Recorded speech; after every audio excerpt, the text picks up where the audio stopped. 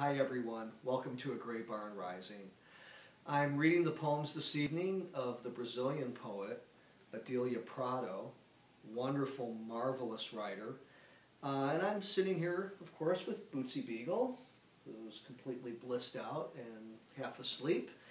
And I want to read from two of Adélia Prado's books today. She actually writes in Portuguese, and I want to read the translations of Ellen Watson, both from The Alphabet in the Park, which is the first book of Adélia Prado's I ever came to, and her most recent book, Ex Voto, also translated by Ellen Watson.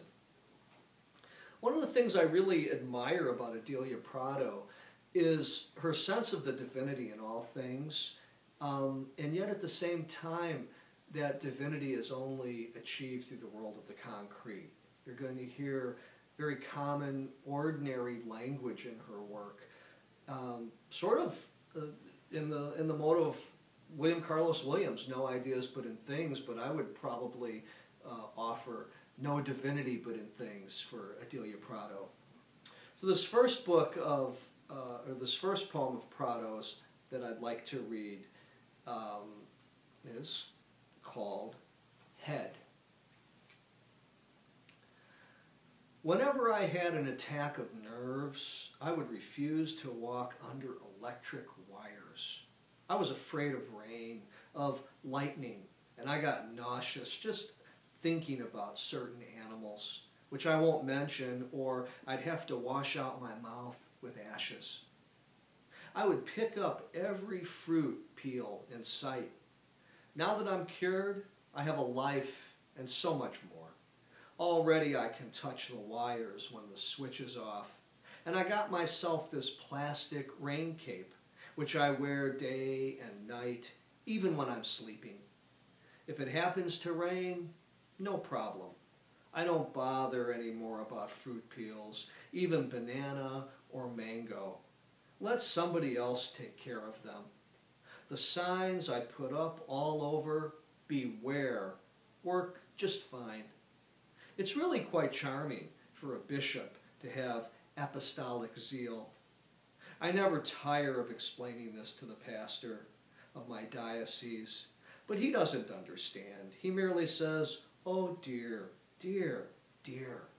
He thinks it's women's lib. He thinks it's women's lib. He thinks faith is way up there, and here below there's only bad taste. It's awful, just awful. No one understands. I used to scream continuously when I had an attack of nerves.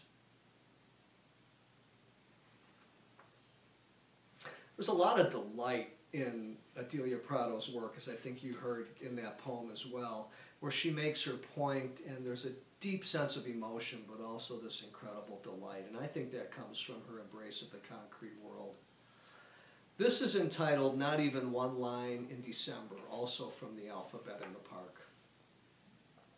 I never want to desire death unless out of holiness, calling it sister, as St. Francis did. Almost the 25th and not one line. My hips moving back and forth and me not trying to contain the wiggle. I should have walked like this my whole life if I wanted to conquer the world. Dusky butterflies, trash, pebbles, soapy water seeping from the wall. Things offer themselves up to me as I roam the neighborhood. A little girl watches from her tiled porch, and not even a line. My work is important because it's all I have. In a 3-bedroom house with a tired backyard, the soul keeps moaning, "Ah, life." The idea of suicide appears and floats past the TV antenna, but it keeps coming back and not even a line. I need to confess to a man of God. I committed gluttony. I craved the details of other people's frailties, and even though I have a husband, I explored my own body. Not even one line in December, and I was born for this. My soul longs to copulate. The wise men rush past me. The star is in hiding. It's raining torrents in Brazil.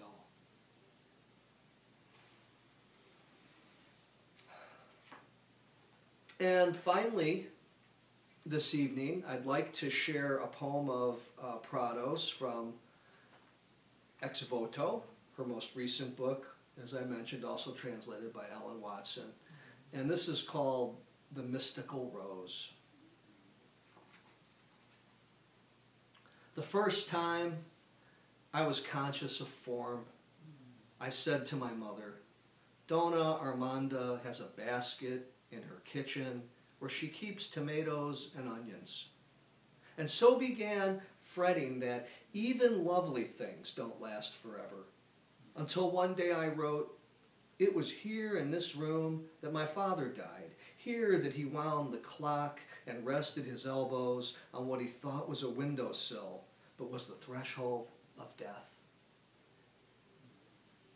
I saw that words grouped a certain way made it possible to live without the things they described. My father was coming back, indestructible. It was as if someone painted a picture of Dona Armanda's basket and said, now you can eat the fruit. There was order in the world. Where did it come from? And why does order, which is joy itself and bathes in a different light than the light of day, make the soul sad? We must protect the world from time's corrosion. We must cheat time itself. And so I kept writing, it was here in this room that my father died. Oh, night, come on down. Your blackness can't erase this memory.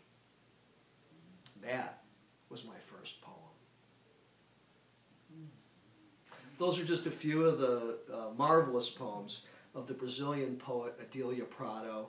I hope that you will explore her work further. And again, I read this evening from The Alphabet in the Park and Ex Voto.